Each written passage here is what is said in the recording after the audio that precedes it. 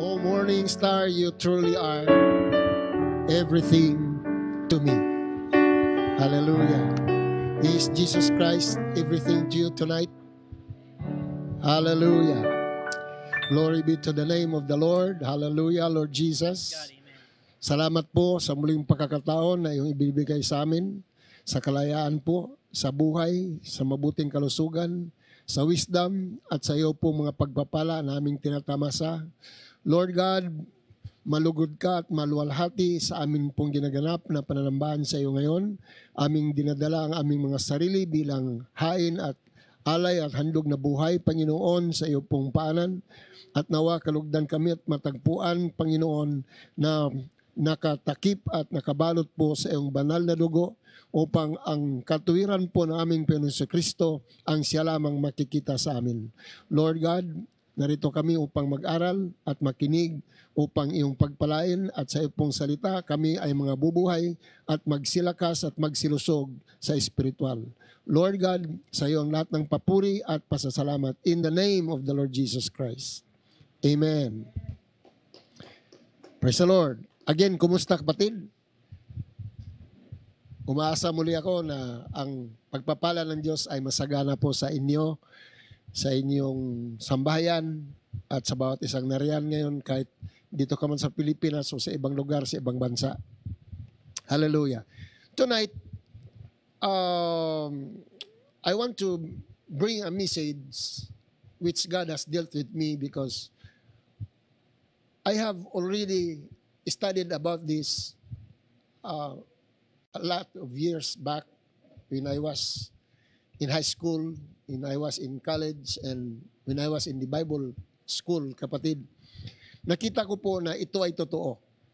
And every time I practice this, I can see big and great results. And when I'm not practicing it, mga kapatid, I walk in this world just an ordinary person. And so tonight, I would want to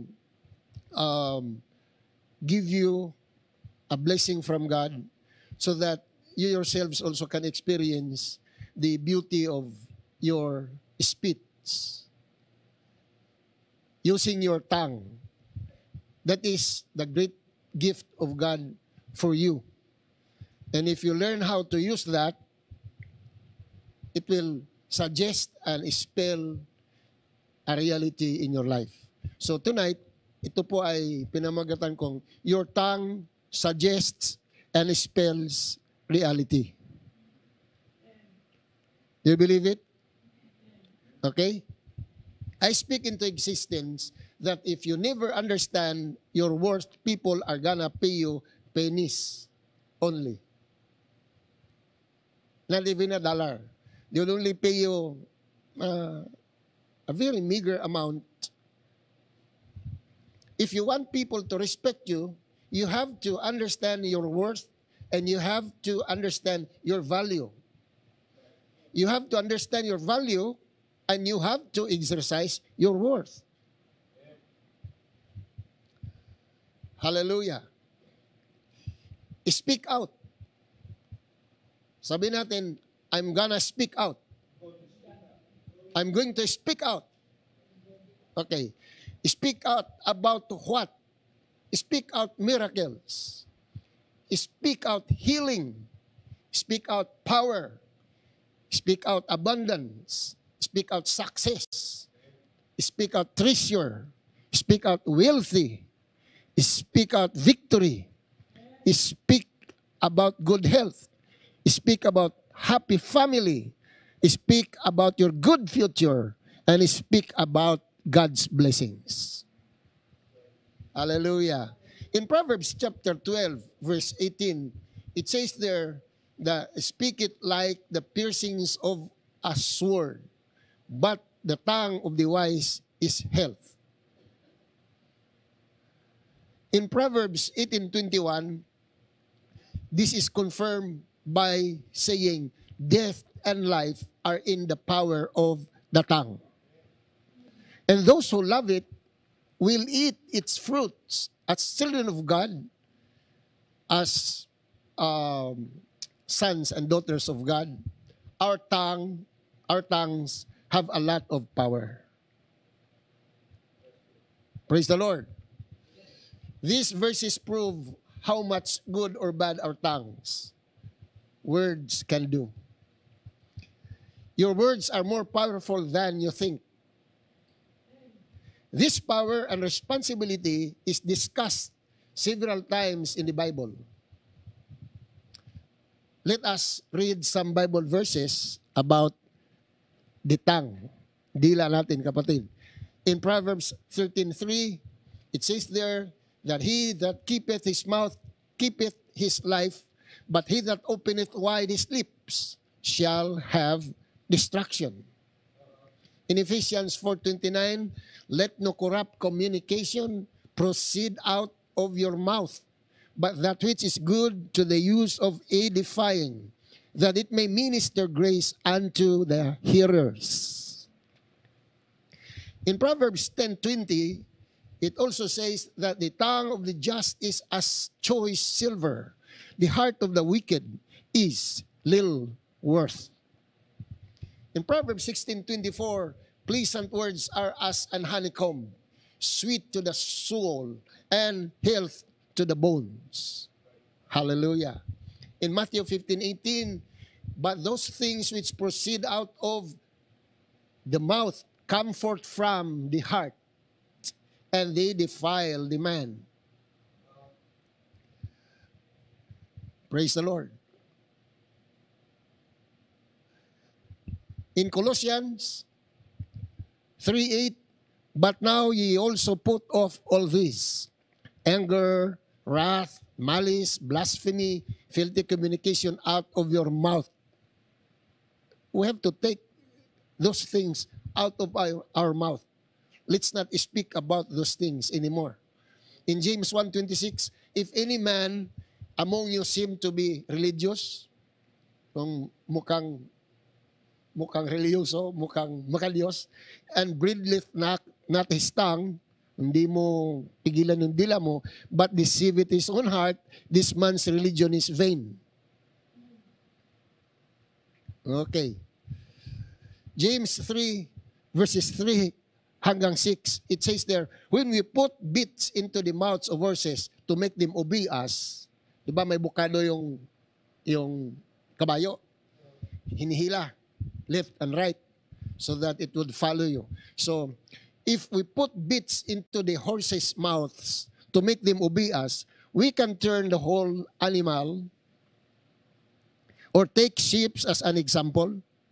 Although they are so large and are driven by strong winds, they are steered by a very small rudder wherever the pilot wants to go. Likewise, the tongue is a small part of the body, but it makes great boasts. Nagayabang natin nila. Consider what a great forest is set on fire by just a small spark. Isang kudlit lang ng apoy, posporo, sunog yung kabundukan. Consider what great forest is set on fire by a small spark. The tongue is also a fire, a world of evil among the parts of the body. It corrupts the whole body, sets the whole course of one's life on fire, and is itself set on fire by hell. James 3:9-12 says, with the tongue we praise our Lord and Father, and with it we curse human beings who have been made in God's likeness. With the tongue we praise our Lord and Father. Out of the same mouth come praise and cursing. My brothers and sisters, this should not be. Can both fresh water and salt water flow from the same spring? My brothers and sisters, can a fig tree bear olives? Of course not. Or a grapevine bear figs? Neither can a salt spring produce fresh water. In Proverbs 29:20, it says that, seest thou a man that is hasty in his words? Careless ka sa words mo? There is more hope of a fool than of him. Because when you have spoken it, you cannot take it back.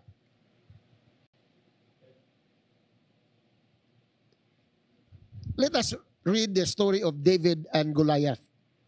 We are very familiar with David and Goliath's story. It's in the Old Testament, found in 1 Samuel chapter 17. And let's proceed to verses 29 up to 47. So that I will not tell the story. Let's read it fresh and direct from the Bible. And 29, and David said, "What have I now done? Is there not a cause?" 30, and he turned from him toward another and spake after the same manner. And the people answered him again after the former manner. 31, and when the words were heard which David spake, they rehearsed them before Saul, and he sent for him. And David said to Saul, "Let no man's heart fail because of him. Your servant will go and fight with this Philistine." 33, and Saul said to David, "Thou art not able to go against this Philistine to fight with him, for thou art but a youth, and he a man of war from his youth." 34, and David said unto Saul, "Your servant kept his father's sheep, and there came a lion, a bear, and took a lamb out of the flock." 35, and I went out after him, and smote him, and delivered it out of his mouth. And when he arose against me, I caught him by the beard, and smote him, and slew him. 36, thy servant slew both the lion and the bear, and this uncircumcised Philistine shall be as one of them, seeing he hath defied the armies of the living God.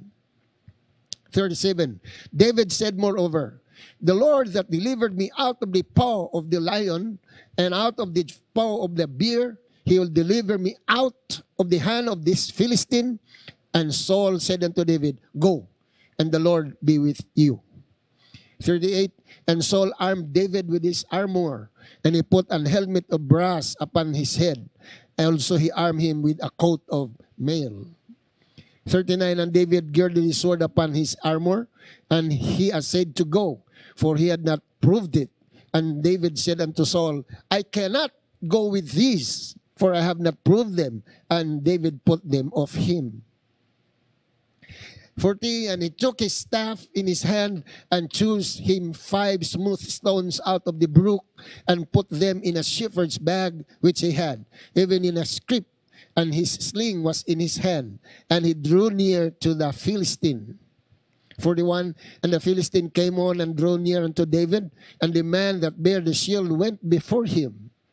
42, and when the Philistine looked about and saw David, he disdained him, for he was but a youth, and ruddy, and of a fair countenance.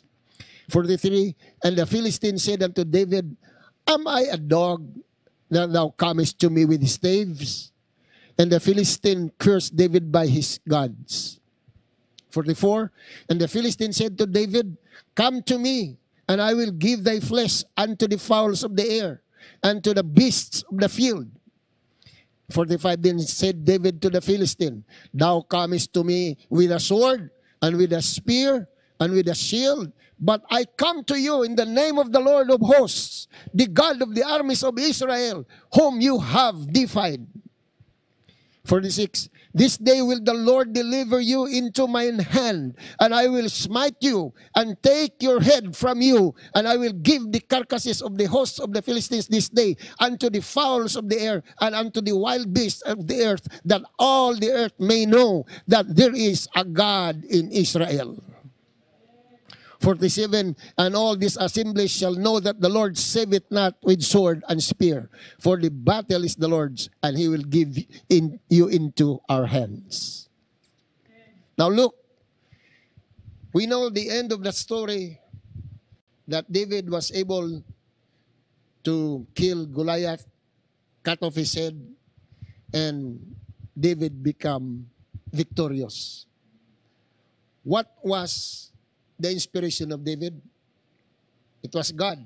But of course, he has to foretell something. He has to declare by using his own tongue. He has to declare his own faith.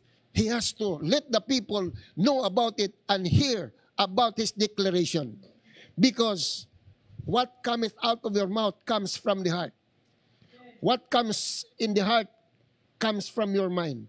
And what is in your mind is about your whole being and your whole faith.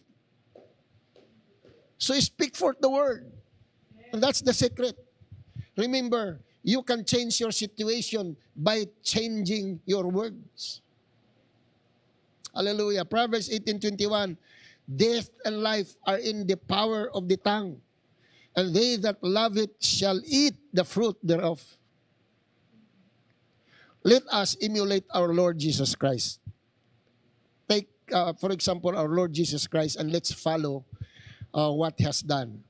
In John 6:63, he said, it is the spirit that quickens, the flesh profits nothing. The words that I speak unto you, they are spirit and they are life. By the word of God, he created the universe and everything. But God did not only create us, he made us in his own image. That image of being God includes our tongue to speak forth like God. And let us watch over our speech, because I believe what you're gonna speak will come to pass. What you speak becomes your reality. I believe that this world is made up of billions and trillions and quadrillions and quintillions, so much more, of molecules. And these molecules would respond to your speech. Your brain can manufacture miracles by thought alone. And it depends on your faith if you can believe it. But there's nothing impossible with God. Instead of bragging, instead of boasting, why won't you speak up by faith? Say it. The Lord is going to bless me. The Lord is going to answer my prayers. The Lord is going to take out my yoke and my burdens. And He's gonna solve all my problems. I can pay all my debts and it will be over. I shall be free because the Lord has set me free. I can do all things through Christ who strengtheneth me. Hallelujah. According to Matthew chapter 12 verse 37, for by your words you shall be justified, and by your words you shall be condemned. So that's up to you. The devil will not know your thoughts unless you say it. And if you say something that favors him, he'll clap his hands. But if you say things that favors God and yourself, the devil would frown.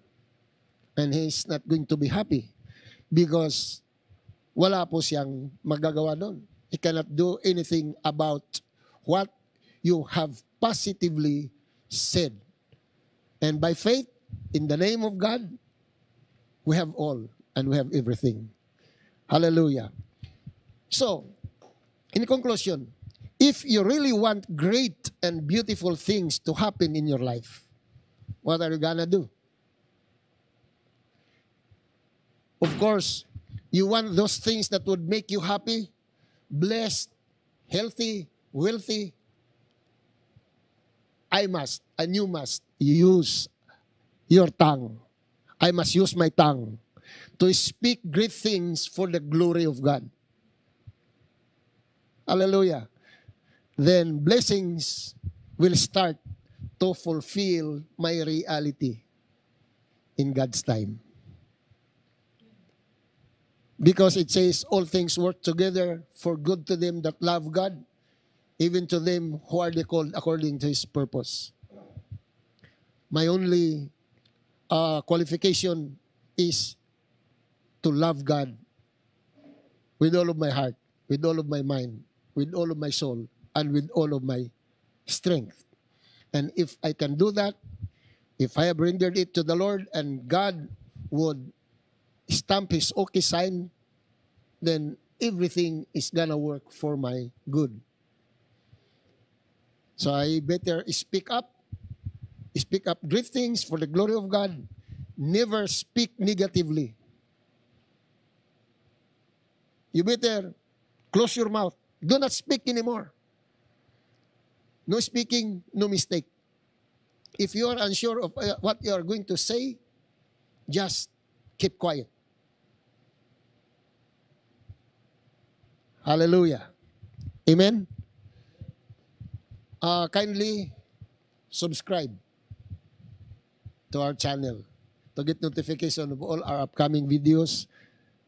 Please click the subscribe button down below. May notification bell po diyan, kapatid. And then, hallelujah, God bless you. You can